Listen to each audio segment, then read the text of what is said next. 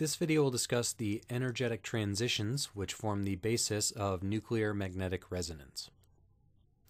So we discussed in the previous videos on magnetic moments how we can get the magnetic dipole of a given nucleus. And so now we're going to calculate what potential energy is associated with that magnetic dipole of a given nucleus.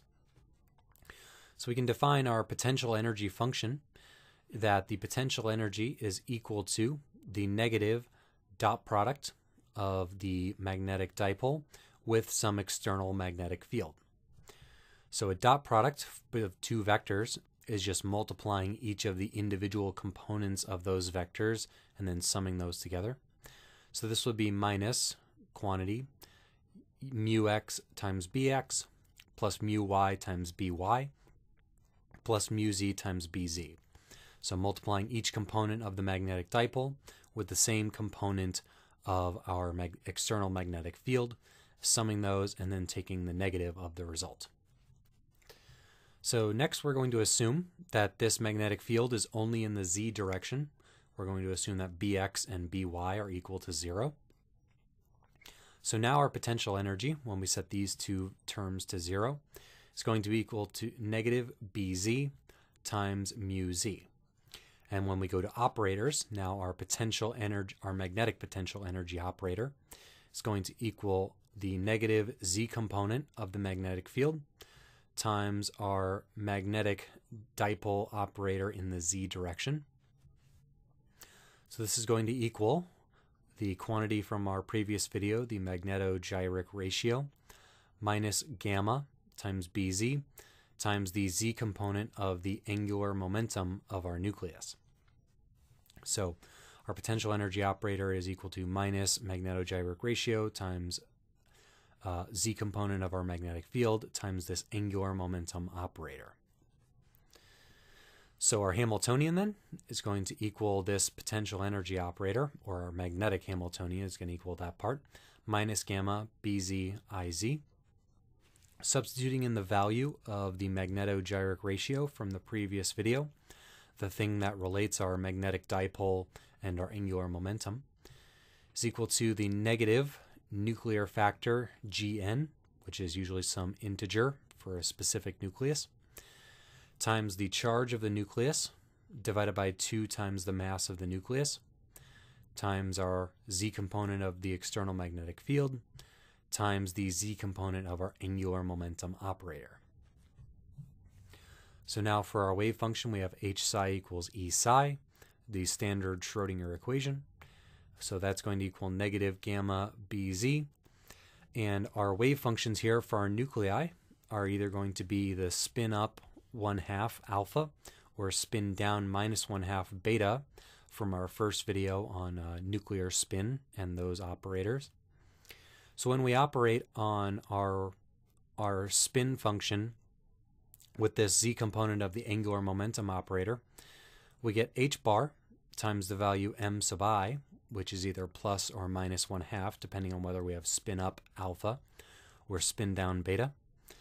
So that gives us minus gamma bz times the eigenvalue h bar mi times the wave function again. So our magnetic energy now for a given nucleus, depending on whether it is spin up or spin down, is that E of plus or minus 1/2 is equal to minus plus 1/2 h bar gamma beta or bz.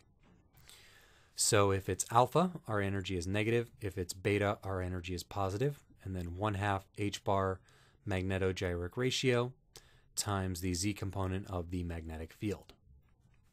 So one thing to notice here is that in the absence of a magnetic field, we don't have any magnetic energy. These two states are equal to one another without a magnetic field. And then the degree to which the energy levels split when there is a magnetic field depends on this magnetogyric ratio, which depends on the charge and mass of the nucleus and this nuclear factor. Okay, so if we graph this here, the alpha state is lower in energy, the beta state is higher, and we have minus 1/2 here and plus 1/2 here in units of h bar gamma bz. So what is going to be the energy of transitioning from the lower energy state to the higher energy state? So just as in all spectroscopy, we start at one state, we absorb a photon, and we go to another state. And the energy of the photon that we absorbed is the difference in energy between the two states. So delta E equals Planck's constant times the frequency of that photon, so h nu, which is equal to going to be 2 pi times h bar nu, because h bar is h over 2 pi, so I'm just saying h nu equals 2 pi h bar nu. So that's going to equal the energy of the plus 1/2 state, beta, minus the energy of the initial minus 1/2 state, alpha. So that equals 1/2 minus negative 1/2 times h bar gamma bz.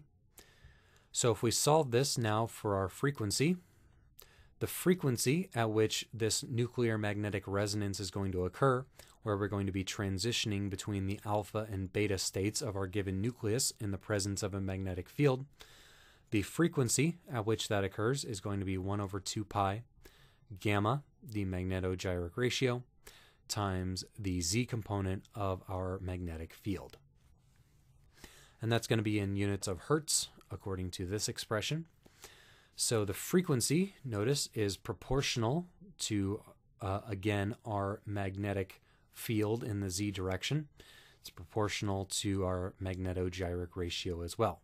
So for a given nucleus, the magnetogyric ratio is fixed, and the only thing determining what frequency this magnetic resonance is occurring, this switching in energy levels in the presence of a magnetic field, the only thing that determines what frequency that occurs at is the strength of our magnetic field aligned in the z direction.